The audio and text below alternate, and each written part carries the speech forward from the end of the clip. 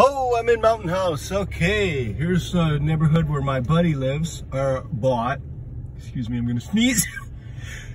Excuse me. Anyhow, you can notice there's not a lot of mature trees in this neighborhood, and you can see the high tension tower in the background. Some people with young children are uncomfortable with those, although we can talk about that. There's, I don't think, any real proof that it's any kind of health hazard.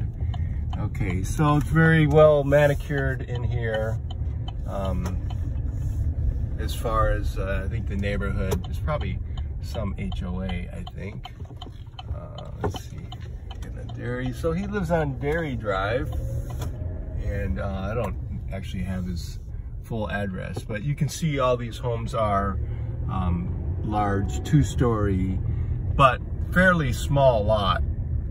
What happened to Dairy Drive? Is it? I think I must have missed it. Let me go back and GPS it. Hold on.